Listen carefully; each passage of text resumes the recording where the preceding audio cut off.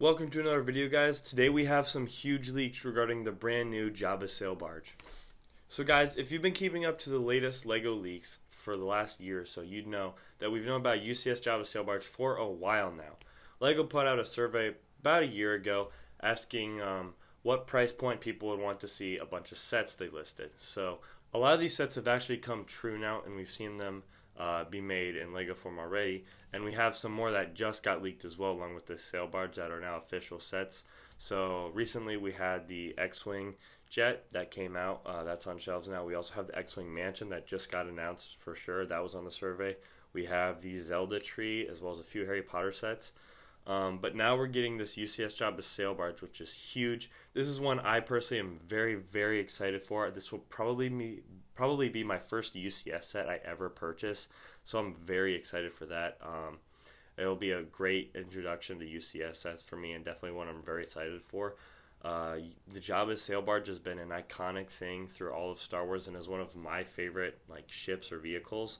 I don't have the newest one that came out in 2013, but I have the oldest Jabba sail barge from the early 2000s, almost like the retroized one, and I love it. I think it looks great. The fig selection is fantastic.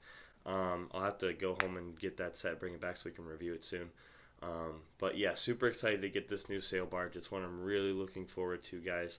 So let's get into some of the details that we know a little bit more about it. So, according to Brick Reporter, this set is going to be set 76397. It's going to have 3,942 pieces. So I'm guessing the price point is going to be somewhere from $400 to $500. $500 seems a little crazy if you go off of price per brick. It being basically 4,000 pieces, which is called 4,000 pieces. So you'd think it'd be $400, but it's a sail barge, and sail barge, even the one I have, it's a lot of very big pieces that make it up.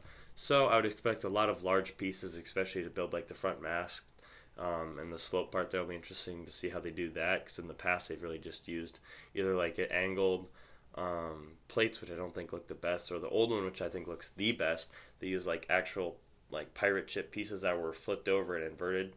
But anyways, those are big pieces. The sails are obviously huge pieces. You need big panels to go on the side. A lot of big pieces. So that being said, I could see this being a low piece count for a more expensive set, because it is going to probably be a lot of pieces. And at Jabba alone, I don't see how we don't get Jabba in this set. The second fig I think is debatable. I don't think we'll get Slave Leia. I don't think there's a shot they do that, because of all the controversy they've had within the past, and they said they're not doing any more of it because it's technically a slave of Leia. But they could do, I always forget his name, but the little brown guy that sits on Jabba's lap, maybe a Bib Fortuna.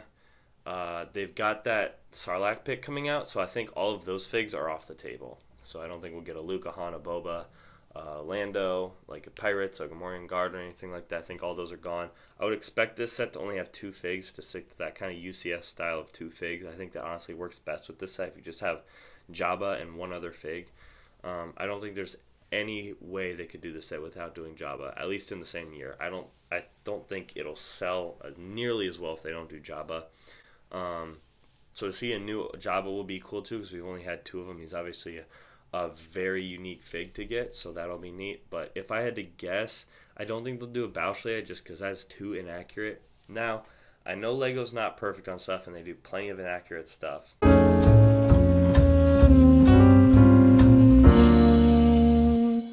But that just makes absolutely no sense. It's a October 2024 release, so we can expect this to be about the same release as the Venator, the same time frame. So a few more months, but I'm already going to start stashing a little bit of money aside every now and then. Throw a little $10 aside, put it in a probably mason jar or something, be my barge fund. So super excited for that. But this is probably this is the most hype set for 2024 for me. I've always wanted this set in a UCS form, and now that I'm just kind of getting to the point where I can afford UCS sets, I really just want this to be my first one I buy. I also have said this on the channel other times, the Cantina is something I plan on picking up this year. So to have the Cantina paired with Jabba's sail barge with the old Jabba sail barge is something I'm very excited for. I really love Tatooine as a planet, so I have a lot of Tatooine themed sets. And I think it's just going to go great with so many of those that I have. And that Sarlacc pit too, that's going to be a great pairing with it. I'm really excited they're doing that. That leak got me even more hyped for this Jabba sail barge. So let me know down in the comments, guys, what you think about this leak and if you're going to be picking up the sail barge. But thanks for stopping by another video, guys. As always, make sure you go smash that like button and subscribe, because we got leaks coming out all the time. It's kind of a leak season right now, so if you want to stay up to date with the most recent stuff, make sure you drop a sub on this video. Until then, we'll see you guys in the next one. Peace.